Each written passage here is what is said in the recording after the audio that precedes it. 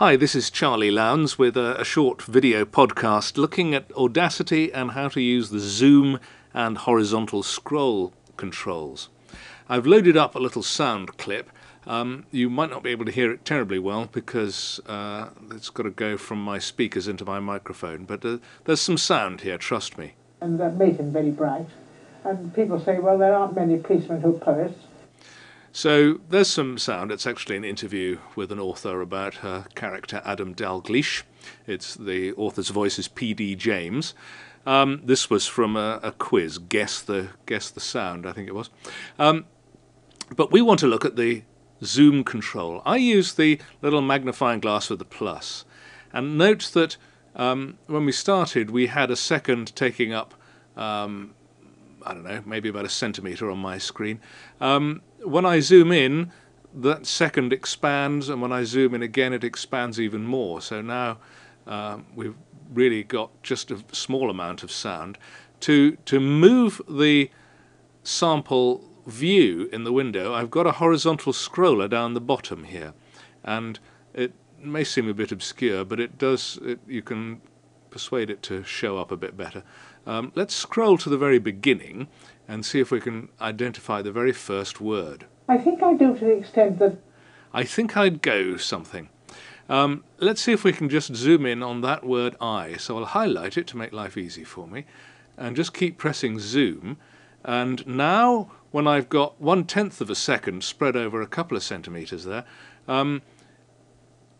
I can see the individual oscillations. We'll just zoom in one more time. Those are the pressure waves coming in, being picked up by the microphone in the original recording, and being recorded by the software. It's an analog signal, things going up and down, even though it's recorded digitally. What you're hearing when I press play is that sound going out again through a loudspeaker some distance from the microphone and coming back in again, so hence it's a bit muffled.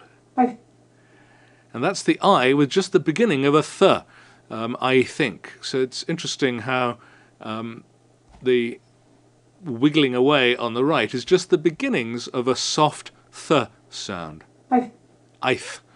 If I tighten that up a little bit and just play that, that's just the I without the th.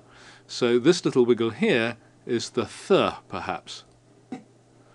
Too small to hear. We need to expand that a bit.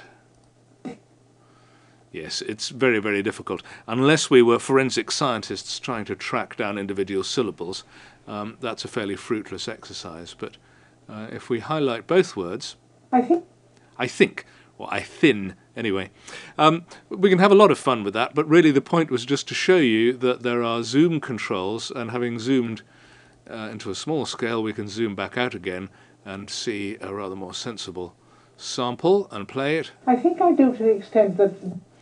And I've also shown you the horizontal scroll bar down the bottom, which allows us to move along and keep track of where things are by noting if we knew that there was something at 30 seconds that we were interested in, we can scroll back and forth to the 30 seconds and play it. Where did she come from?